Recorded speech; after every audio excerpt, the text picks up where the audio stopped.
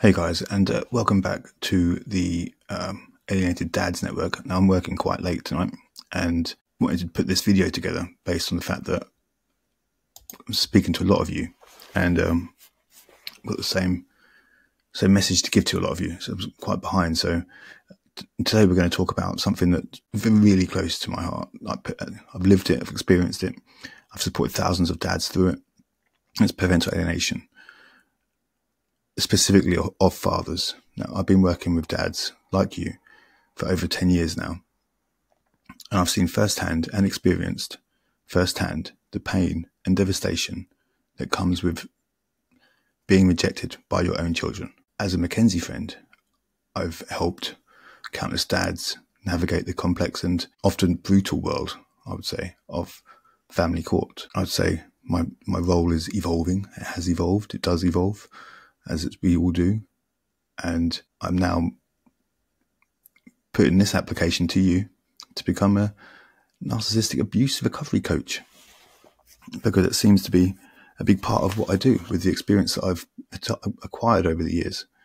And my goal is to create a safe and supportive community where dads and some mums can come together and get advice, support and guidance on how to navigate the challenges of divorcing or separating from a narcissistic partner. If you're new to my channel, you might not know that I've been posting content on here for a good couple of years now, mainly about narcissism, divorce, separation, family court, applications to court, random stuff.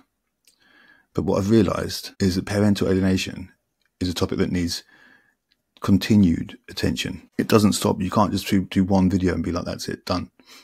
Especially when it comes to fathers. So many of my clients are struggling with this issue right now, and I want to help. And in this video, we're going to explore just that. We're going to look at some of the tactics that a narcissistic ex-wife or girlfriend could use to alienate you from the children and from your children, basically. We'll talk about the signs and symptoms that you need to look out for, and most importantly, what you can do to protect yourself and your children. That's more importantly, the relationship with your children, even. So if you're ready, let's try and dive straight in, shall we? Let's go. This is a painful subject, and if you're struggling with this issue, then know that you're not alone. I'm here to support you, and I'll do my best to provide you with the guidance and advice that you need to get through this time right now. And I know how difficult it is, because I've experienced it, I've lived it, I do live it, it's never ending. So what does the narcissist do? They start by weaponizing the kids.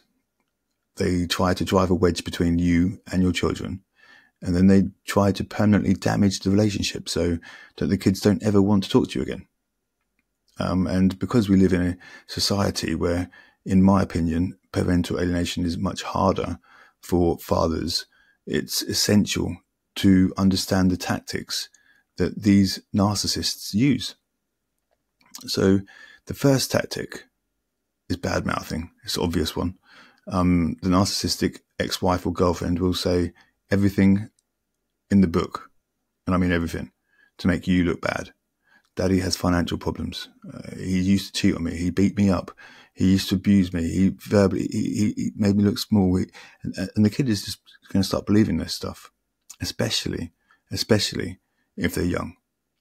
They may even start to feel guilty for having a good time with you, because the mum is always miserable when they return. The next tactic is to portray you as the abusive person.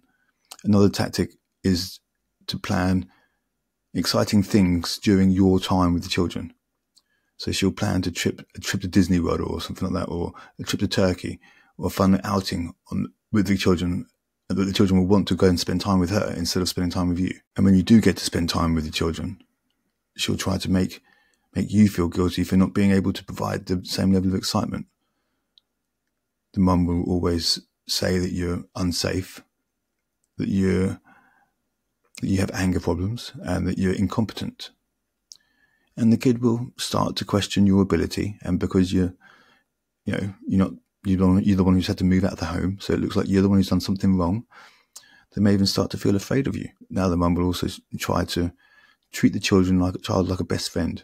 She'll disclose way too much information to make to them, making them feel like they're responsible for her problems, almost like they're going to have to start parenting her.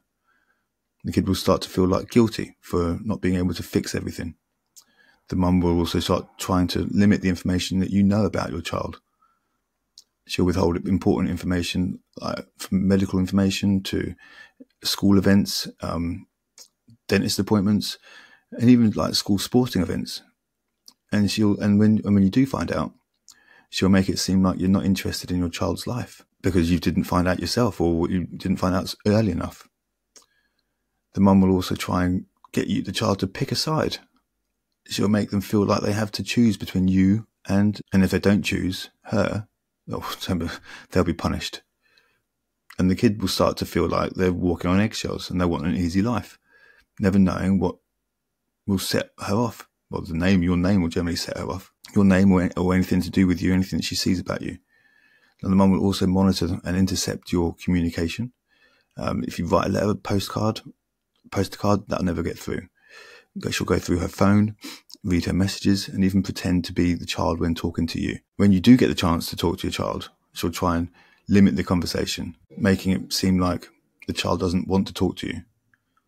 Again, this is not the child, this is just the situation that the child is in. When your child does return from spending time with you, the mum will obviously interrogate.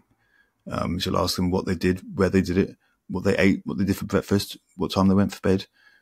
And then, she'll criticize everything that the child did with you, making them feel like they're not good enough.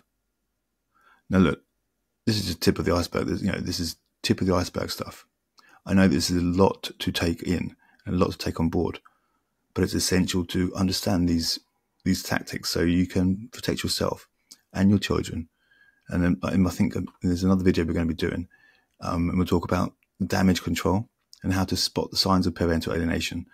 And if you need more help in navigating this, I offer coaching services. There'll be a link in my bio and underneath the video, probably, no doubt. So I will no doubt see you in the next video. Now,